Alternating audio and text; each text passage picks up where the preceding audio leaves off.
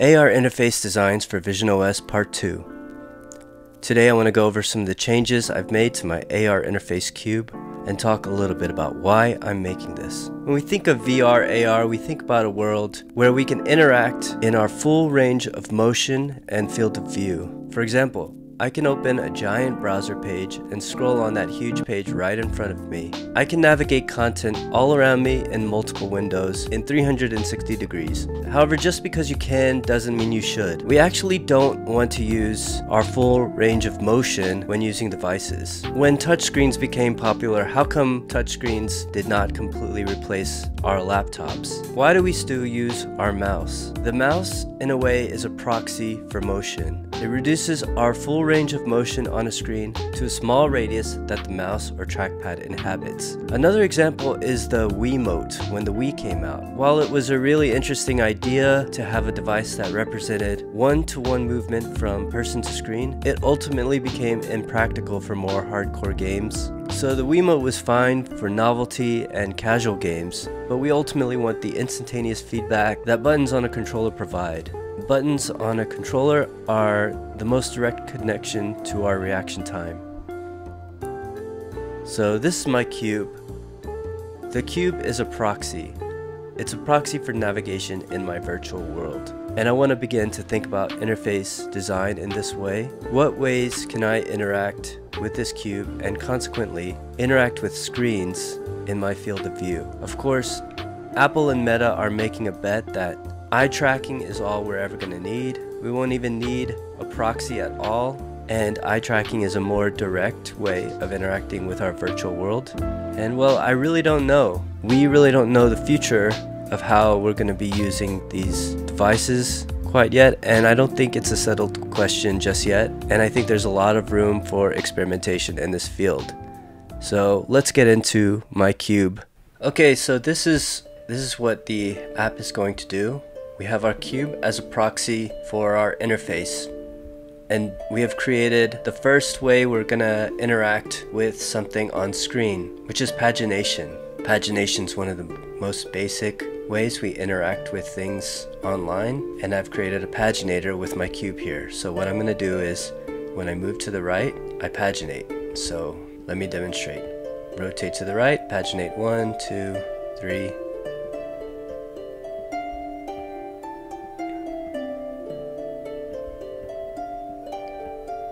Then I can paginate backwards as well.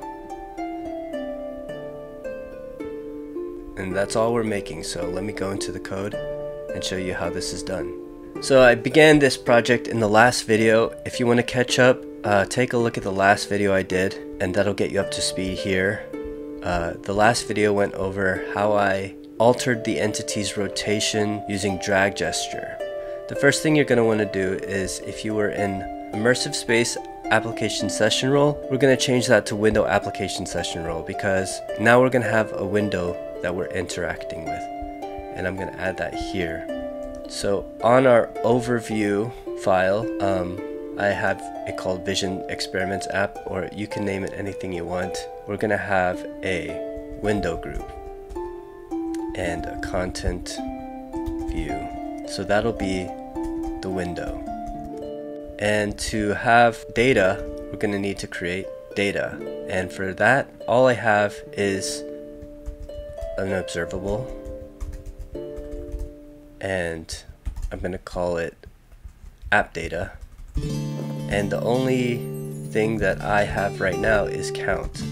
So I just want to paginate using a counter. And also I have a state variable here. State variable app data equals app data. And then we're going to pass in app data here into both the immersive space here and the window group here. Okay, so that's our overview of the application. I'm going to go into content view, and all my content view will be is a VStack, where I'm going to have text, and I'm going to put the app data.count so we can see the count as we paginate. Let's put a few style things here. Foreground style.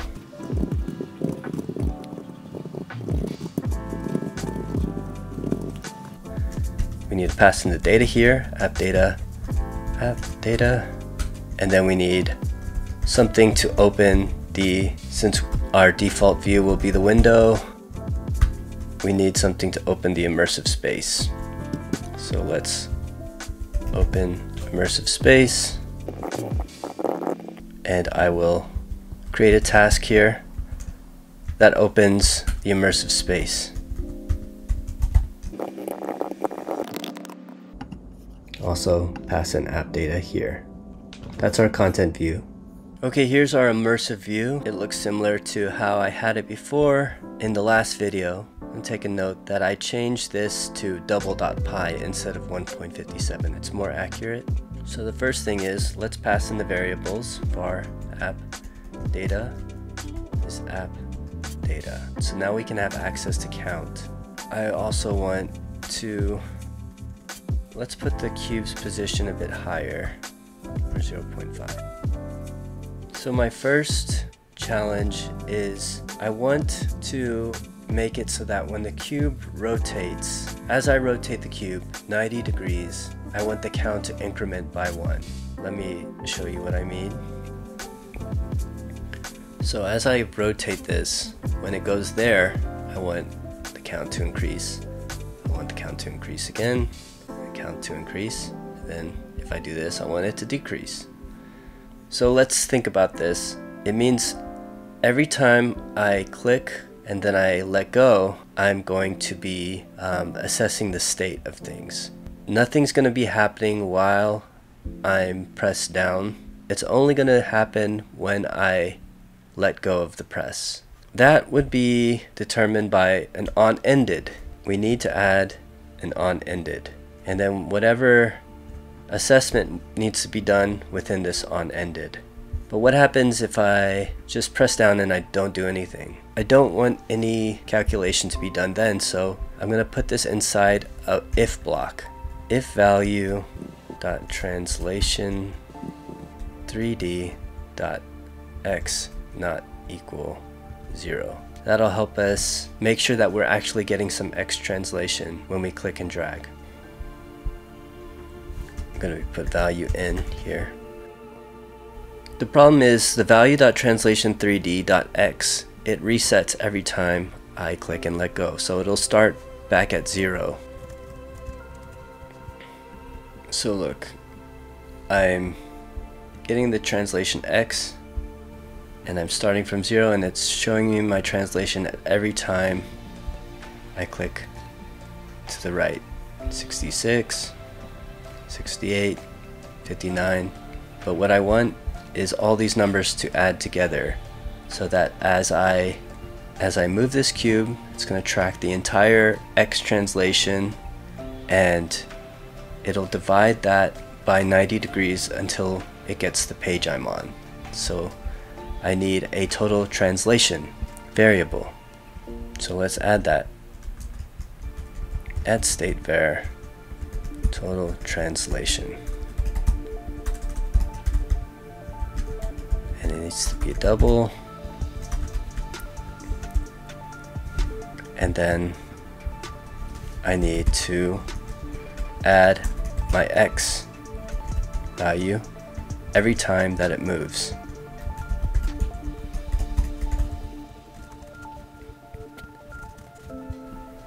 Okay, down here, what do we see? We see the number get big and we have our total X translation. So every time I move this, I am tracking how much I've moved to the left or right in total. So that's good, that's exactly what we want. So the next thing is I have to get this total translation, divide that by the equivalent of how many times the cube rotated 90 degrees, and that will give me my count variable. So let's do that here. Another thing I neglected to talk about was that I changed this. So let's think about this. We want to rotate pi divided by 2, which is 90 degrees. So when this on this left side equals 1, then this will rotate 90 degrees. So this 54 number is an entirely arbitrary number based on feel. Alright, I want you to understand something here. Every time that I click and drag to the right, I am tracking the total units. So this, watch my mouse. If I move all the way over here, that would be 198, as you can see here. If I move just over here, that is 81. And all we want is an arbitrary number that feels good, that when we move that amount, we want that to be 90 degrees. And so that would be a fraction here. So let's say I made this 154, right? Well, then it would just take longer to move 90 degrees. I would have to move 154 units. So as you can see, I've moved almost a little more than that, a little less than that here, but it would just be slower. The rotation would be slower. So I just chose 54 because that felt like a good number to me. So that's basically my constant that I'll have to apply everywhere. So I would let new count equal, since we're in double and our count is an integer of 0, 1, 2, 3, 4, we would have to transform this number into int, and I'll take total translation and I divide by 54. So that will tell me how many times I've moved 90 degrees. So does that make sense? The total count of x divided by 54 will give me the total amount of times that I've moved 90 degrees. That's simple enough, right? And we will set appdata.count equals new count. And let's see if that works to change our count. And it works. So you can imagine having a screen here, a slideshow, and you would just move this cube and you can move back and forth through your slideshow. The problem is we're skipping numbers, we're not getting an accurate count. So what we actually want is a snap. You know how in audio or other things where you're using a spectrum, you want to snap to a number, snap to a grid. This is a similar concept. We just want it to snap to the closest number that we're at. If say we move to like 20.9, well, we want to actually snap to 21 because we don't want to be too much in between numbers here. Let's add that snap functionality here. So on ended, we're going to just copy this here, and all we want to do is whatever count we're at, we will snap to that number. So on ended will always move the cube 90 degrees. I have to cast this into a double. So 1. So if I move a little past, I'll snap back to 3. So you move a little bit and it'll snap to that grid. What happens if I want some tolerance built in? Like, I'm trying to paginate back here and it's not quite moving enough. It's kind of missing my pagination sometimes. Well, you just can build some tolerance in here, and again, it's about feel. It's about estimating how much tolerance you want, but you can add some tolerance here. So I added, let's say 0.04, and that should create some weight and tolerance to my translation. So as you move the cube, you paginate the way you want it to. So there you have it. That is my cube, and I've got a lot more plans with this cube about how to create more interface design with this cube, but I hope you can understand the way I'm thinking about this and start to maybe think about interfaces in this way yourself for 3D environments. And that's all I've got for today. I'm gonna keep going with this project.